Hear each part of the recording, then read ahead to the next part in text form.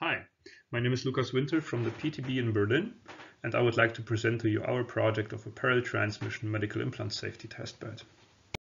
Our motivation is basically the following. Many patients carry medical implants, and if we want to perform MR exams from a safety perspective due to RF-induced heating, we need to be careful. This is already challenging, and in the future we expect that even more of these implants will be present in the human body, which will make the situation even more challenging.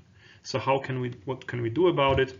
One way is to use parallel transmission techniques that are able to mitigate RF-induced heating, while at the same time B1 imaging information is contained. However, to investigate these techniques, we need some proper equipment, and at the moment both implant safety testing hardware and parallel transmission hardware is not widely available in the scientific community.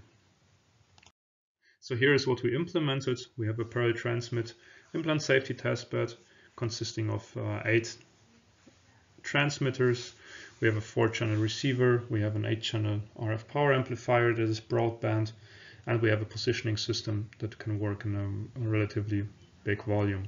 The system is easily scalable to more channels, either on transmission and on reception side. And then next week we will publish all the files on opensourceimaging.org.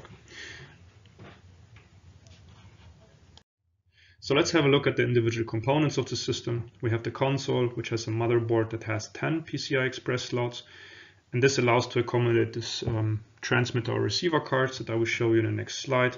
We have Linux on it, and we can basically control the transmitter, receiver, and the positioning system to do some automated mapping experiments.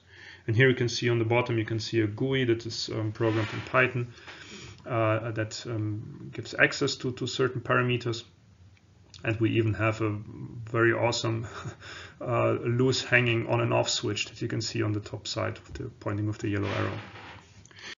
For transmission, we use 2 of this 60-bit arbitrary waveform generator cards with a 4-channel per card. We have a sampling frequency of 625 megasamples per second, which gives a lot of flexibility on the frequency of choice.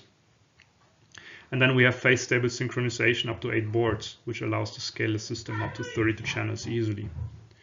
For reception, we have 4 channels, 500 megasamples per second, and 14-bit ADC. The RF power amplifier is broadband from 20 MHz to 1 GHz. We have 20 watt per channel, so more than enough power for the implant heating experiments. And then inside the casing, you can see it at the assembly on the right bottom side.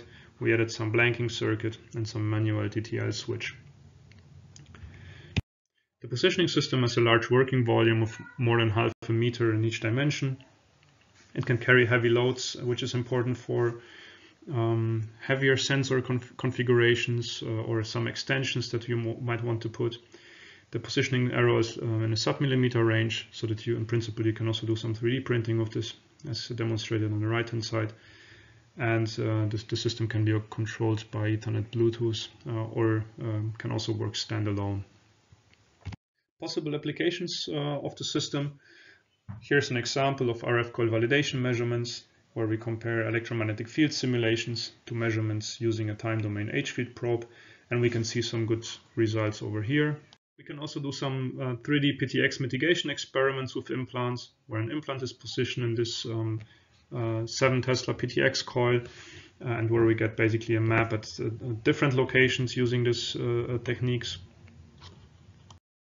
And we can do these experiments either benchtop or at the scanner. Of course, it depends on the stray field of the MAR scanner. This is a 3 Tesla system, and with such an extension, we can also do multiple positions of this time domain E-field sensor that is located inside, while the PTX system is plugged in outside to the filter plate.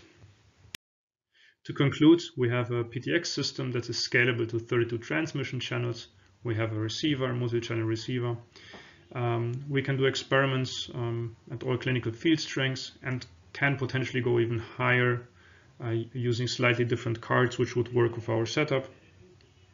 And we can do some automated mapping experiments in and outside the MAR scanner inside a large volume.